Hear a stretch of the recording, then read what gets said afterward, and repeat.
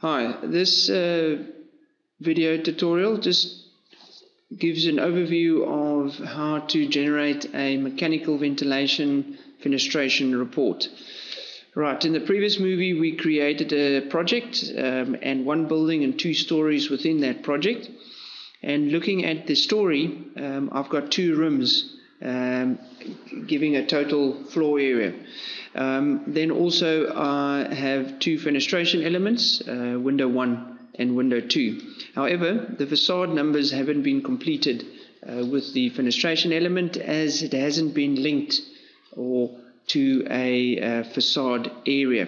Now the facade areas are basically required to do mechanical ventilation, and typically that is the outside wall of, or the area of the outside elevation of the wall. So if I have 4, or if I've got a square or rectangular building, I will have 4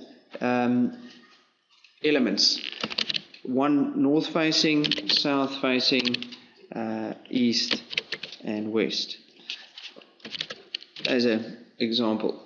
Right, then these are unique identifiers. If you do have a U-shaped building and it's north facing, you might have 3 north facades, and that's why you just give a north 1 and the next one will be north 2. Right, so I'm going to just open up this slightly so I can see what I'm doing, and I'll just scroll down to complete the orientations.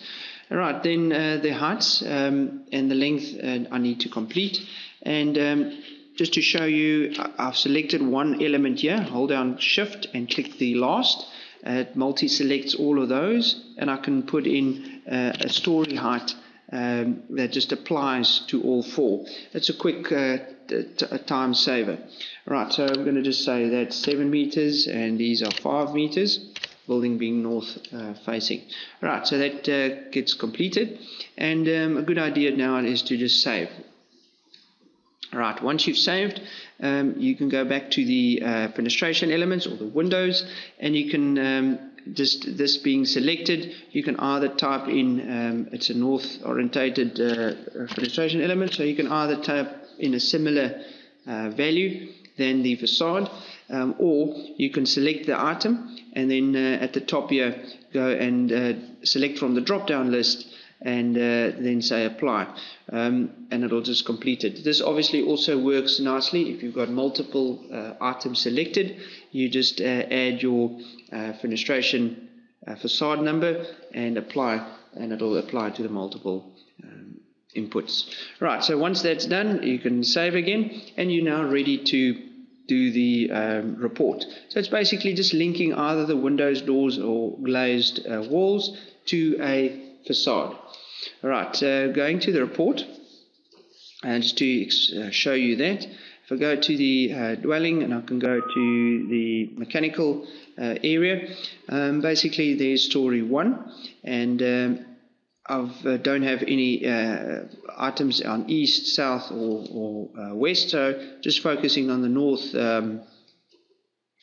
elevation.